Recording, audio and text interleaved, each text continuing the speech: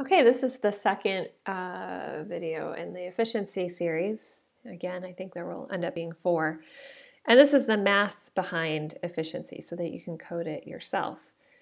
And yeah, I believe this could be used for either detection or estimation, but I will be focusing specifically on detection in the next video. So make sure you're ready for this.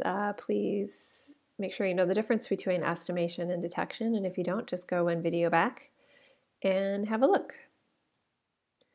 So I'm just going to jump right into this.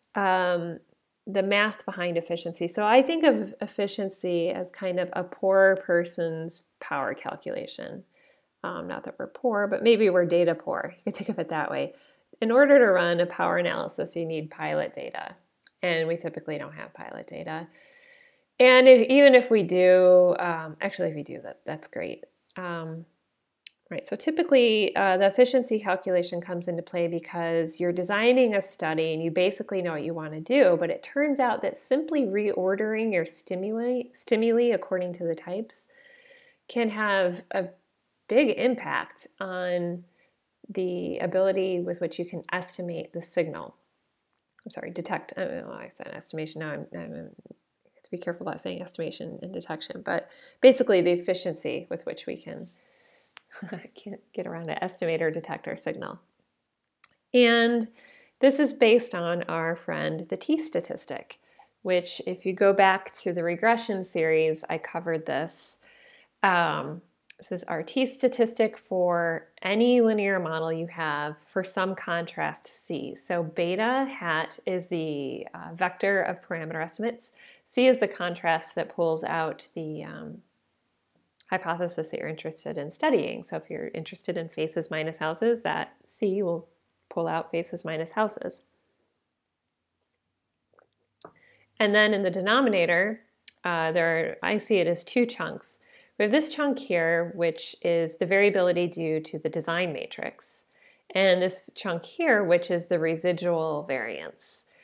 And we actually focused a lot on this earlier when we were improving our level 1 models. That's when we looked a lot at this t-statistic. And there we were looking at how we could reduce the residual variance. Well, now we're in a situation where we don't even have data, so kind of doesn't matter what the residual variance is. We don't have that to work with. Nor do we have this part. So we had to think about how can we increase the statistic, and this is before we've collected our data. So this thing, yeah, if we could increase this, that would be awesome. So if you know how to make your subjects have a larger response to the task, go for it. That's not a statistical problem. Either it's stimulating or it's not stimulating. So this isn't something I'm focusing on here. That's more in your field than my field. This part, as I said, we don't have data, and we can just assume that in the future we're going to run the best model possible. So we can't change it now. We're just going to assume it's as good as it's going to get. But we can focus on is this part right here. The only 2 ingredients are the contrast that we're interested in and the design matrix, X, which you don't need data to construct a design matrix. You just need to know your stimuli, the onsets, and the ordering of your stimuli. So since this is the only thing we can control before the study, let's try to reduce the variance contribution from the design. So we're going to reduce the chunk that's circled in red here. And we call that the efficiency. So the efficiency for a contrast, C beta hat, is 1 over that chunk. So basically, I took the t-statistic and I just got rid of this part and this part. And you're left with efficiency. So our goal is to get the highest efficiency. And that will hopefully lead to the best statistic possible.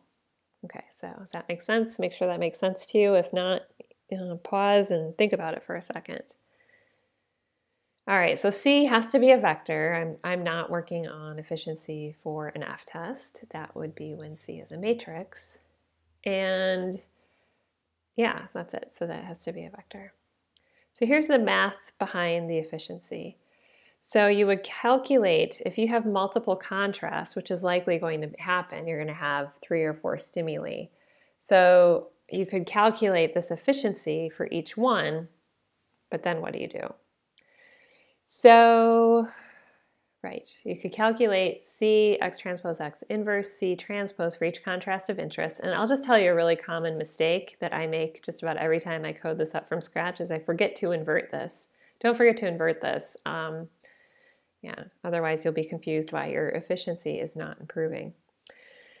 Okay, so what you can do then is average them together. So you would just take the sum divided by 3 if you had 3 contrasts of interest, and then you could use the inverse of that as your efficiency.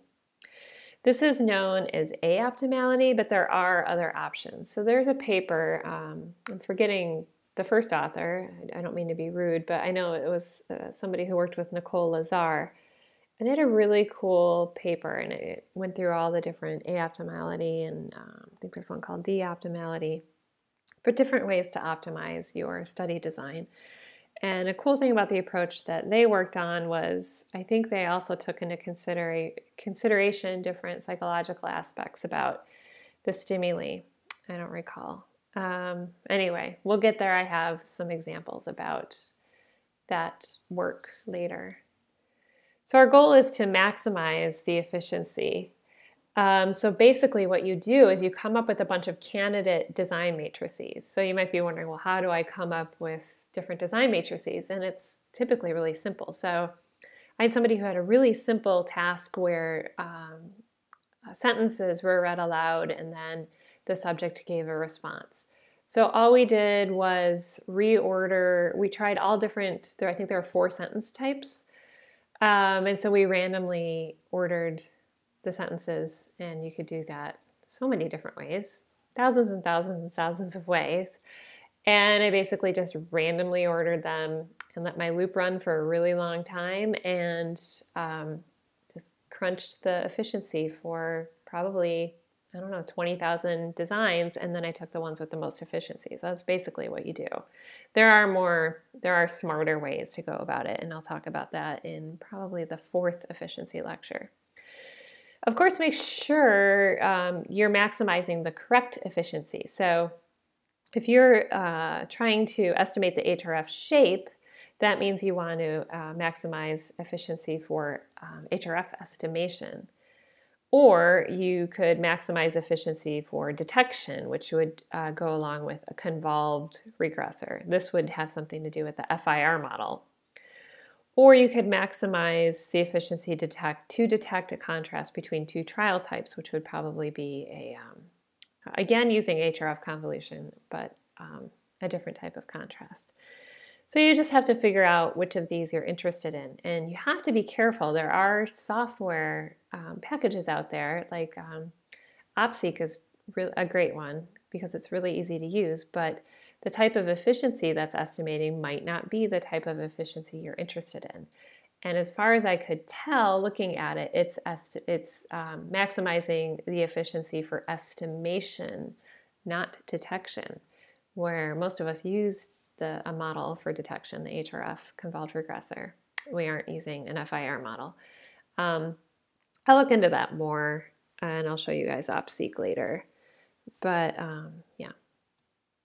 So make sure you have all that. What is efficiency related to? It's basically the chunk of the variance we can look at. So yeah, I spoiled that one, but that's the answer. And if you know your design matrix, do you think you could code up efficiency? I'm going to spoil this one too because I'm going to have a MATLAB example next time. It is by no means a design I would recommend using, but it's an easy design so we can wrap our heads around this thing, and then it's good starter code for your own efficiency calculations. And then you can just do it yourself, and then you don't have to worry about what the software is doing inside because you have all the control.